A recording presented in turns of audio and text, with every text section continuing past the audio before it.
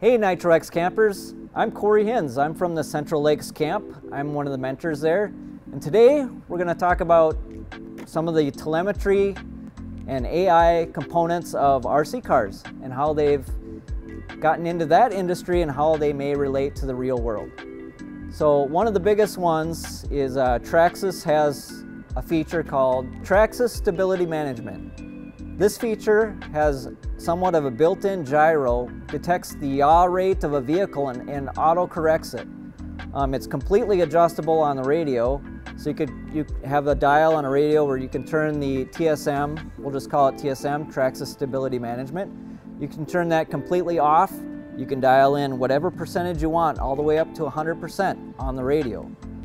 What that will do is, when you're on throttle, it doesn't do anything with throttle or brake control. It's strictly steering. What that will do is when you're on power, you can adjust how much correction and adjustment you need based on the surface you're running on. So if you're on high traction, maybe you don't need the adjustment because you got good traction. If you're on a slippery surface, maybe you want more AI, more adjustment, more radio gyro controlled adjustment to help you get through that slippery stuff. So how does TSM work? What are the components? The radio, and within the vehicle, there's a receiver. Right inside the receiver box, this receiver is specific to TSM. It's got the built-in yaw controls.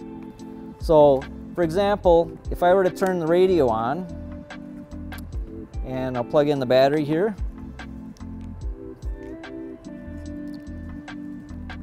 Always turn your radio on first, plug in your battery, and then turn on your control, your receiver.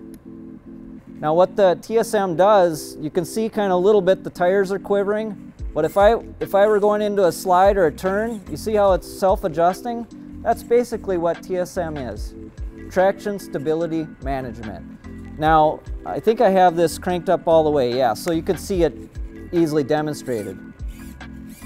Pretty cool, huh? So if you're a really good driver, it could be a hindrance, right? So maybe you want to adjust it down. That's where this little dial on the radio, you can adjust TSM down to whatever setting you wish to have. So TSM is similar to that little light on the dash that lights up on your real car that says traction controller enabled. Maybe it's got that car with the little squiggly lines on it.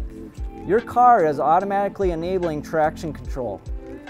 Even though this is not automatic, it's very similar to that feature.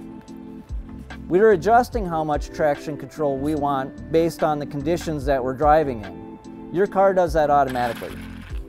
So, but it's very similar. You can adjust it from 0 to 100%, whatever you need.